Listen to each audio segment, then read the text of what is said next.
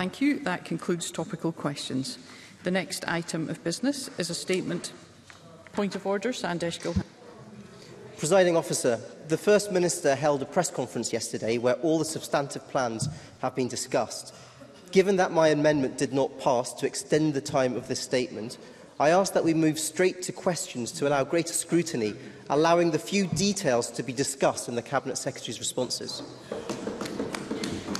Thank you. I am aware that the First Minister, the Cabinet Secretary for Health and Social Care and the Deputy Chief Medical Officer provided a public media briefing on NHS winter pressures yesterday. There is sufficient additional detail in this afternoon's statement and I will allow it to be delivered. I continue to pay close attention to these matters and of course I'm determined to ensure that the Parliament's position is respected.